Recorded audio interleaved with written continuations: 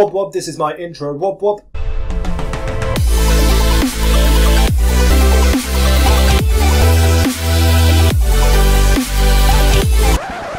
Welcome back, Guardians, to another Destiny video. Wob wob that like button. Let's get this video to about 700 likes. That'd be awesome, guys.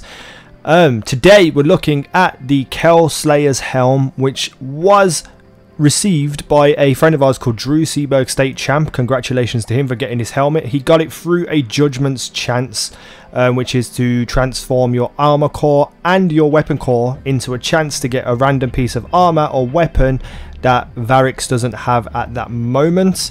And he managed to get this helmet. Now this helmet just looks ridiculous in my opinion. It looks so stupid, but it looks kind of cool as well at the same time. It's so unique in comparison to other helmets. It looks like a cross between a crazy bull slash cow slash aeroplane type thing, and it's just hilarious. The mods and perks that it has on it are grenade hits restore melee energy.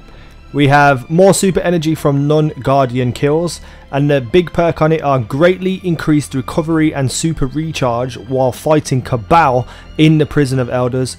Equip prior to the first wave of each round. So you need to have this equipped before the first wave of each round, and you'll get those perks where you get greatly increased recovery of super recharge when fighting Cabal. Pretty damn awesome. So you can change to this helmet halfway through, and if you can have another helmet which does damage to, I don't know, Hive, you could just swap them before while you're in the little room in the center of Prison of Elders. Definitely kind of badass. What do you think of this helmet? The perks on it are quite good. I just don't like the look of it myself personally. Hit that comment section hard, guys. Hit that like button even harder. Subscribe if you haven't already, and I'll see you in the next video.